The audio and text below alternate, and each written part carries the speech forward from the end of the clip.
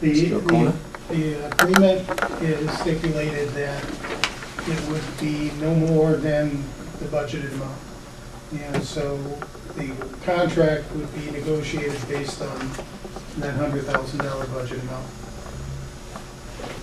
So that would then indicate that the approach would be then eliminating all current staff as well as taking the professional service amounts and putting them toward the contract, correct? All right, thank you.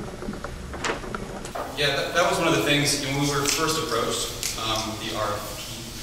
You know, we were told, like, this is what the station spends now, and you know, you want to present a proposal for this, and so we're like, we do, but there's so many things to talk through, and budget is one of those things where, you know, initially, you know, we did have a higher budget, but we were never told that we couldn't have a higher budget. We just, you know, if we can ask for more money, why not? So we can do a better job.